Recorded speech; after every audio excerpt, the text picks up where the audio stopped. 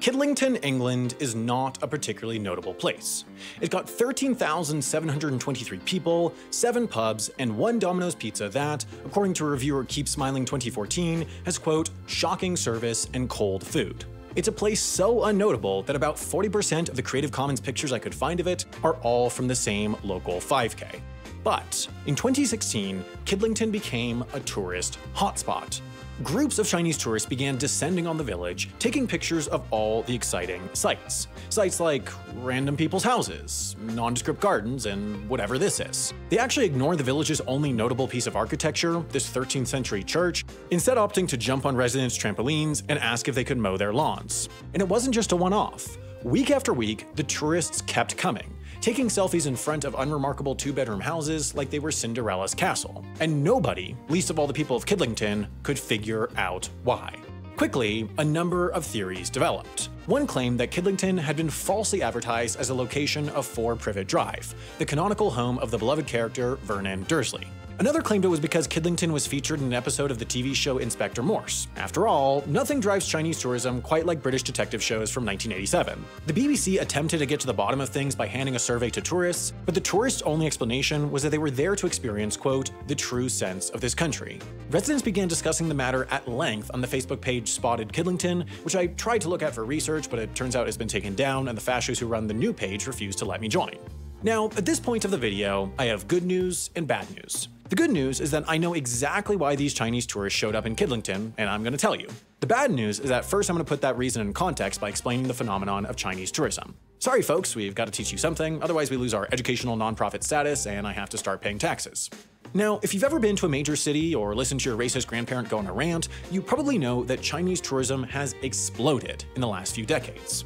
Before 1995, tourism was functionally illegal for Chinese citizens who weren't permitted to leave the country apart from a few narrow exceptions. But around the mid-90s, the whole communist countries preventing their citizens from going places thing started to look like it may not be the surefire political masterstroke everyone thought, so China introduced its Approved Destination Status program, allowing citizens to take guided group trips to government-approved countries because nothing says freedom quite like chaperone field trips with government permission slips. This relaxed travel policy and the emergence of the Chinese middle class has turned China into the biggest tourism spender in the world. In 2019, the last pre-pandemic year, Chinese tourists spent $260 billion abroad, nearly double the next highest country, the United States.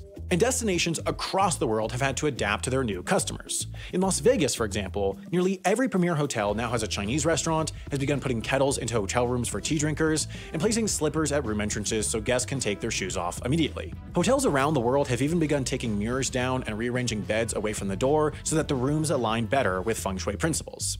At Bicester Village, the biggest outlet mall in England, which now generates 40% of its revenue from Chinese tourists, you'll find a Chinese-style noodle stand in the village center, Chinese New Year's sales, and a pret-a-manger with Mandarin menus to provide Chinese tourists with an authentic taste of fake French food. Bicester Village, by the way, just happens to be 8 miles from, you guessed it, Kidlington. And I know what you're thinking, wow, nice job, Sam. You managed to tie the end of the educational section into the beginning of the answer to the Kidlington mystery. But the truth is, while its proximity to Bicester Village is part of the explanation behind the Kidlington tourism mystery, the bigger reason has to do with this place, Blenheim Palace, the birthplace of Winston Churchill, and the answer to the question, should there be a wealth tax? It turns out that Chinese tour companies were charging $68 for an optional Chinese language tour of Blenheim Palace. The trouble was, the tourists who hadn't paid for the tour, who were dropped off nearby, had figured out that they could just walk to the palace and buy their own tickets for $25, thus saving $43 while providing equal opportunity to hear how Winston Churchill overcame his humble beginnings of being born in a $250 million castle. And so, Chinese tour companies needed a place to stash the tourists who hadn't paid for the tour of Blenheim. A place far enough away that they couldn't just walk to Blenheim, but still nearby enough that they could easily drop them off on the way to the palace, and then pick them up on the way to Bicester Village. A place they could sell to tourists as an authentic slice of English life. A place like Kidlington. Okay, so if you just watched this video and thought, hey, that video was just a bunch of stock footage, even I could do that, then I have some news for you. You probably could. Making educational YouTube videos is easier than ever, and that's thanks in big part to our sponsor, Storyblocks. I've used Storyblocks ever since I got started on YouTube, and they have saved me immeasurable amounts of time and money. Most stock footage sites charge hundreds of dollars for individual clips, but Storyblocks charges far less than that for an unlimited subscription to a massive catalog of footage. And when I say massive, I mean massive. Need footage of a guy falling off a ladder? Done. Exploding champagne bottle? Easy. A man dancing with a pineapple? Yes, they have that for some reason.